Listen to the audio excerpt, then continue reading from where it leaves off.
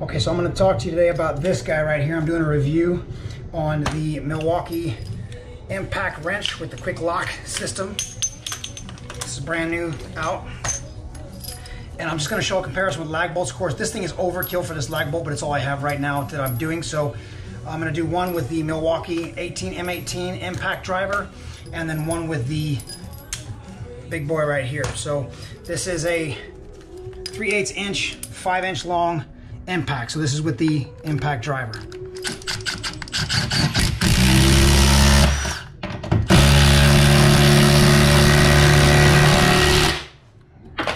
Now with the quick lock.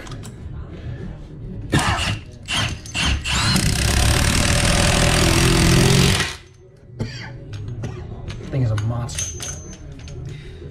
One more time. Quick lock.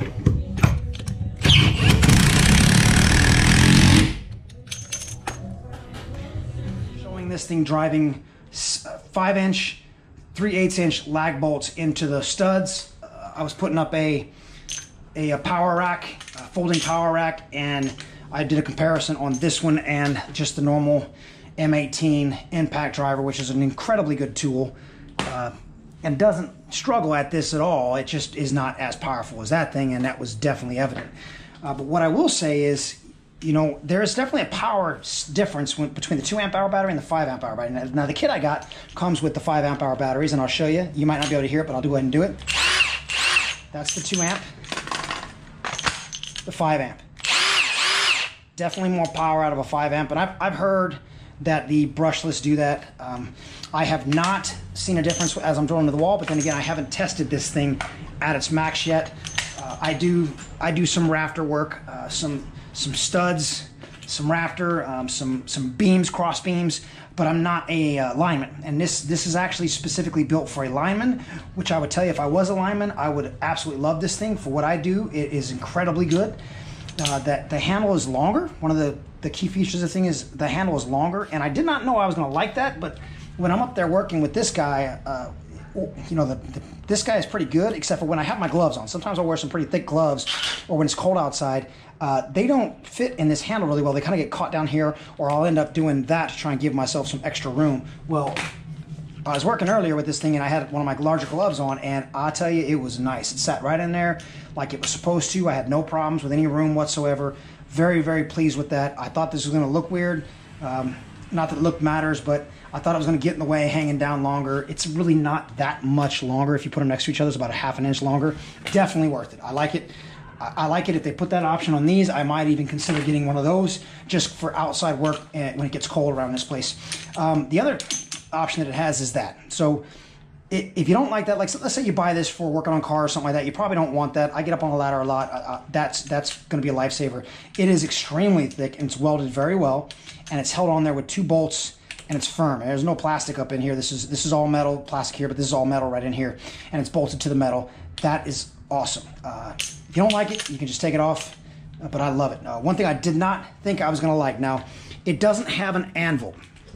It's got this quick lock, this 7/16 quick lock, which is kind of like, you know, your smaller quick locks. But clearly a lot bigger, 7/16. I didn't think I was going to like it because I wanted the anvil on this when I'm doing larger bolts. I like to just be able to pop it on, pop it off. I love it. I love it, and I fell in love with it the first time I used it, because you can just buy these little anvils right here. This is a Proto 7/16 hex ½ inch anvil that just drops right in there, and now I can do any of my larger bolts, any ones I want, just pop right on there. And I also have the option later on to quick disconnect and just drop one of my big bits in there. If I want to use one of my auger bits, or if I got to drill a hole through a stud or something like that, I can just drop my auger bit on there and drive right through it, and then pop my bolt on and drive my large bolt through the stud or the beam or whatever I'm working on. I like that a lot. So this is a feature I wasn't sure I was going to like. I wasn't quite sold on it. I thought, you know, a torque wrench with a quick lock, love it. So if you're not careful, or you use too much tool for the job, which in this case I did, just trying to demonstrate how this thing works, I went ahead and I sheared off this. This is a 3/8 inch it was a 5-inch lag bolt, and it just sheared it right off. This thing started to push through the wood, but it was hitting it so hard that it sheared. Now, I did have it set on number 2 torque, just trying to see what the different speeds were on this impact wrench. And that's probably what did it, because the number 1 speed that I've been using, or the number 4 speed that I've been using all day, hasn't caused any problems at all. So this thing right here did a great job. They both had 5 amp hour batteries I was running. This one did a great job at driving these lags in. It's what it's for. It definitely was not nearly as easy as this one, of course, but it did a good job driving the lags in. I had a hard time getting them in towards the back half, and sometimes it wouldn't pull the actual board to the wall. Whereas this guy right here, like I said, it sheared off a bolt. Very impressed, thoroughly impressed. Loads of power. I am not sure yet, I'm going to test it, but I'm pretty sure that my 3/8 inch